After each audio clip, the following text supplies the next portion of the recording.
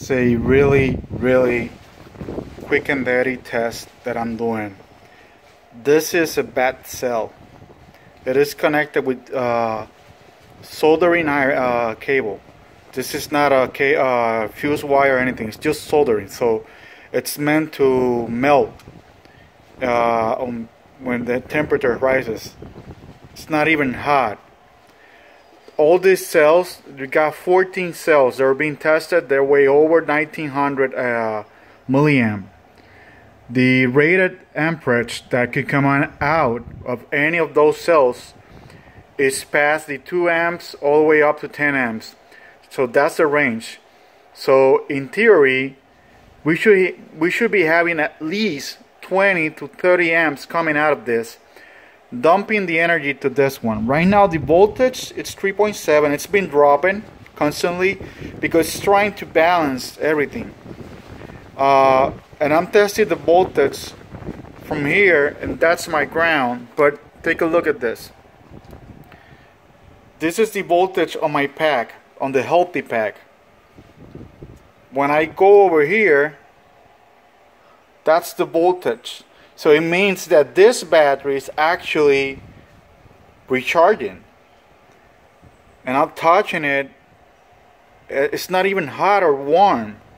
And everything's more than okay. So the reason I do this test is that I've been struggling with the idea of fusing the battery packs versus just spot welding them. And after seeing a bunch of videos, especially from Average Joe, it looks like it makes no sense, especially since I'm building such a small pack.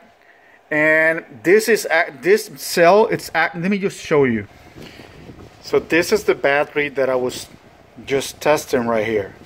As you can see, it's super corroded, and I don't know if you can see it, but on the package, this battery is damaged. When I pick it up from my junk packs, my junk box, this is the cells that I throw a bunch of cells over here. These cells are the ones that are not good. They're just either under voltage or just they're just crap, right?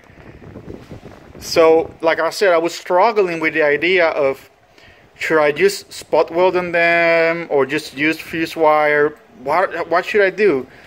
And this little thing right here, just to show you that it's actually working, that this is not a gimmick. I'm actually just shorting it out. Take a look at that. You see how flimsy it became? It got so hot that it actually bent. It is not doing it with this one. So basically it's not, quote unquote, dumping all the energy to it. It's just passing energy to it.